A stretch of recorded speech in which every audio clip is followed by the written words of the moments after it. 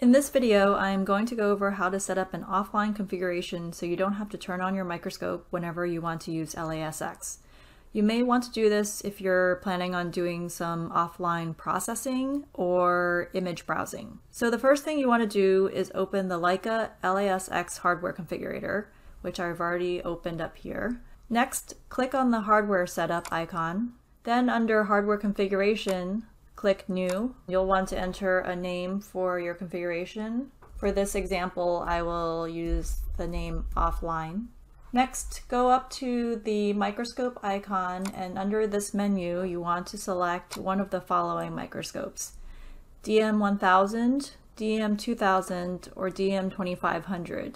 Any of these DM microscopes should work up to the 2500 because they do not require a USB connection. So I will select the DM2500, then as an option you can click Test, and it will check the connection, and there is no connection, so it is successfully completed. Click OK, then click Apply. And now your offline configuration will appear under Systems. Click OK. The next thing you want to do is make sure that you have a simulator as a camera. So for that, you'll want to go to Configure.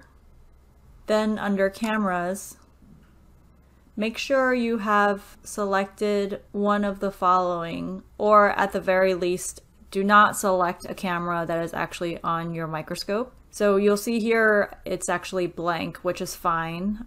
You can also go ahead and select the demo camera or the simulator.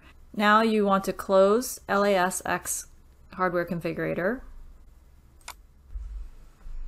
The next thing you want to do is open LAS X, and then when you get to this window here, you will be able to choose between your different configurations, and I will go ahead and choose my offline configuration and click OK.